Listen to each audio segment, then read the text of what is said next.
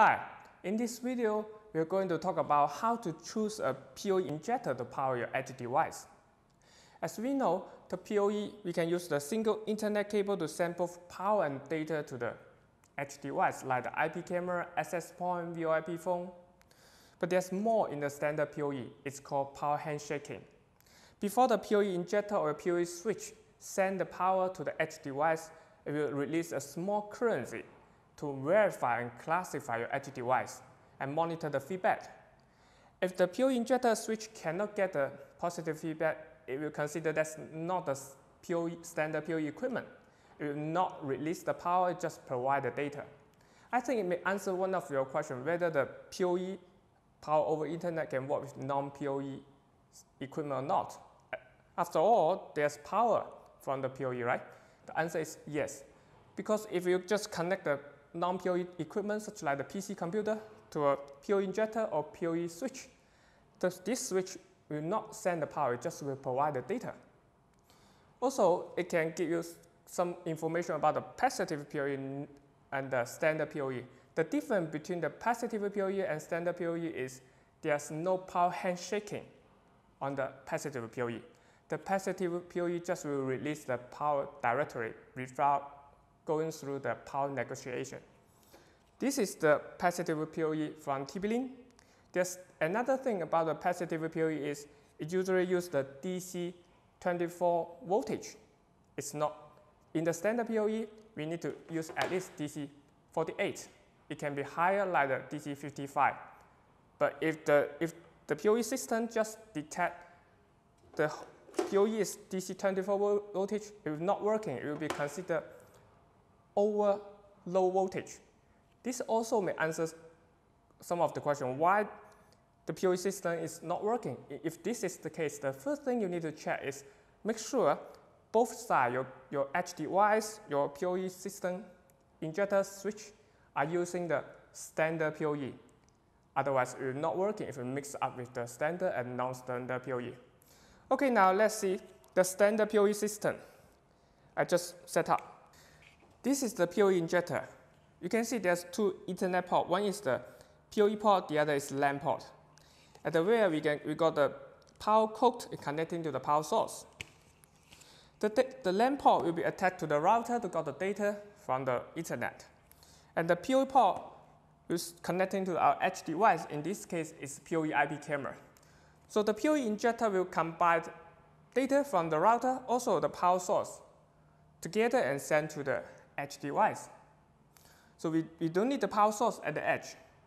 And the maximum distance from the router, not the PoE injector, from your router to the edge device is 100 meters. Let's just move to the edge. The PoE module is built into the camera, so there's no need additional equipment to separate the power and data from the Ethernet cable. What if your device doesn't support PoE, like this router? In this case, you need this PoE splitter. They also have two Ethernet ports. One will connect into the cable from the PoE injector. Let me just take off the cable from the camera and connect to the PoE, the input port. Once the input, you can see the indicator is on, which means the PoE splitter separates the power and the data. So we got the power port, also the data port. The data port is supposed to connect into the device, such like the router, another router. Also, if your router can accept the voltage, you can also use this PoE splitter to supply the power for your edge device.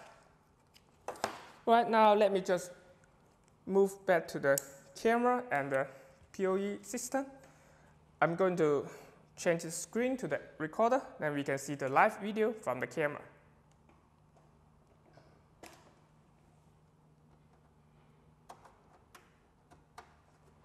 Let's just wait for a while. Now the camera is on, it's still doing the focusing. It's the motorized zoom camera. Okay, you may see there are still different PoE injector and splitter on the table. These two big guys support high power PoE. As we mentioned about the power negotiation, the PoE injector need to classify and verify your edge device. If the PoE injector realizes your edge device requires high power, it will output maximum 95 watts. they are not much different from the small one, also two Ethernet port. One you connect to the router, the other will connect to your edge device. At the rear, we also got the power source for the AC socket. And the metal one, the bandwidth, it can support 10,000 megabits per second. And for this one, it only 1 megabyte per second. Also, we have the waterproof PoE injector. The power source, power data is not included. We need to use the additional power data to connect to this port to supply the power for the PoE injector. So why we need to split the power data from the PoE injector? The reason is the outdoor environment is harsh.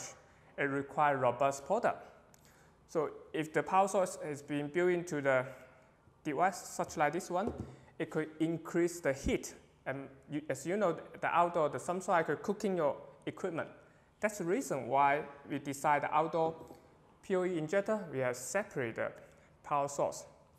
Okay, let's move to the PoE splitter. This is small one, the most regular one, and this is the one support high power.